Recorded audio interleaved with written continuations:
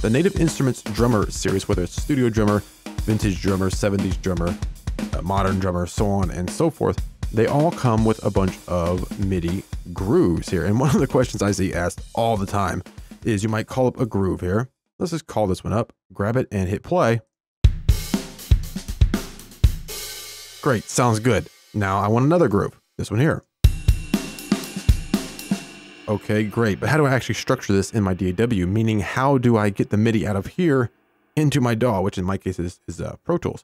So I grab it and try to pull it over, and this isn't working. So again, I see this question all the time. Well, it's actually right up here. This is where you want to drag your MIDI from. Okay, so we'll call it this groove here.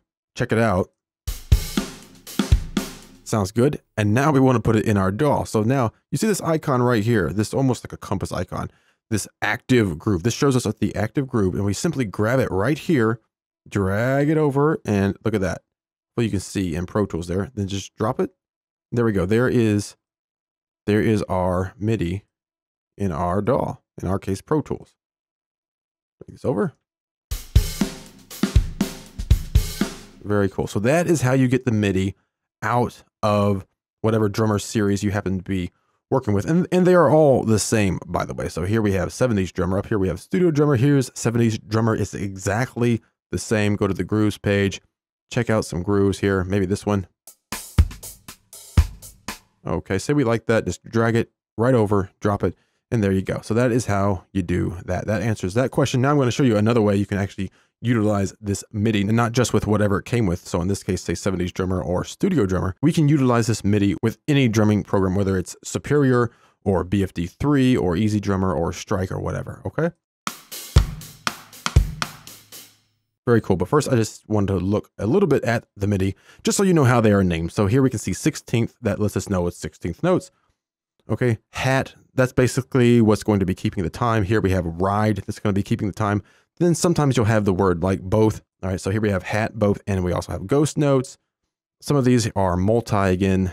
That is all explained in this PDF here. So our available grooves, you see 4th, 8th, 16th. So that's of course our note divisions. Hat, ride, or other. This is the instrument that is keeping the time of the groove, right? Close, open, or both. So is a hi-hat open? Is it closed? Are we using both? And then we have extras. So that could be ghost or side or toms. And then percussion, obviously, and multi. So if more than one of the above sounds or techniques is used, then the term at the end will be multi to represent multiple types, okay? And you can find all of this very easily in wherever you happen to install your drummer series to the actual library. So if we wanted to do Studio Drummer, we'll just come down here to Studio Drummer. Right here. Here is all of your documentation. All right.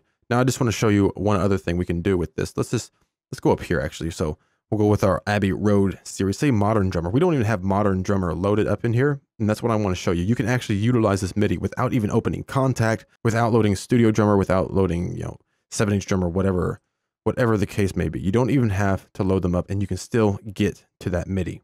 How do you do that? Well, this is sort of a workaround, sort of a hack here that we can do. So we don't even have ABBEY Modern ROAD Drummer open. We can still get to the MIDI. Again, right here where we have the library installed, just pop in there, MIDI files, and choose your kit, say new metal. And right here, we can see all of our MIDI. These are actual MIDI files, okay? So these are the exact MIDI files that are read in here whenever we come to grooves, okay? All right, so that is also how you can utilize your MIDI without even opening KONTAKT or even loading up one of the drummer series instruments. All right, so let me close this down. Get rid of that MIDI there. Pull this back. Let's open this back up. Just want to show you this. And again, you want to, of course, pay attention. You can see this is 88 beats per minute. We're on 120 here. Sometimes when pulling in MIDI or using MIDI at a different tempo, it may not sound as good. I'm not saying you distort MIDI or you degrade MIDI. MIDI, of course, is simply just instructions. It's not nearly the same as audio. Speeding up, slowing down audio can definitely leave you with some artifacts. What I'm saying about MIDI is if something is 88 beats per minute, it may not sound good at, 200 beats per minute just because of timing issues. But of course, you can always, you can always try it out. So in order to drag in MIDI from our file browser, same thing. Just grab it, drop it right into Pro Tools in our case, and look at this. Cool. And because it's MIDI, we can change the tempo very easily. There we go. Great. Maybe we'll want 200 BPM. Doesn't sound that great. That's just my opinion. All right. Cool, but as I mentioned up top, we can actually use this MIDI with any other drumming program that we want. So we already have BFD3 loaded up down here. We can use this MIDI with BFD3. Now, of course, BFD3 comes with tons of grooves, and there is actually other ways you can import MIDI into BFD3. All right, but I want to show you this technique here, this really, really easy technique. So we have BFD3 loaded here. All right, and I have a dark skin applied to this, which is why it looks the way it does there. Cool. All right, so I'll just take this MIDI here, and if it's already on a track, I'll just drop it down here to BFD3. Now watch this. Now it's playing through BFD3. Now it doesn't sound quite right. You know, the mapping is off, and that is an issue you'll definitely have to take note of. But you can use this MIDI with absolutely any drumming program that you want. Just take note of the mapping, okay? So here's another groove. Maybe we want this for BFD3. Throw it in there. Let me pop it open so you can actually see that it is indeed working. Right? Of course, it doesn't sound like it should. It should sound like this. Okay. So what you can do there, which I should probably show you this as well. Let's pop back into KONTAKT. And I want to show you this MIDI mapping that we have within KONTAKT here. All right, so we can come down to options here, and you can see our MIDI mapping right here. Preset is on default. So we'll just take this groove right here, and I'll just drop it right into Pro Tools. Take a look at that. Now let me change the MIDI mapping, put it onto, say, BFD3. Now I'm going to grab this MIDI and drop it in, and you can see that it is indeed mapped differently. Okay, I just want to show you this here. So I'll just play this. That's the default. And that's the BFD, so it's a little bit different. Okay, so let me just drag this one down into BFD3.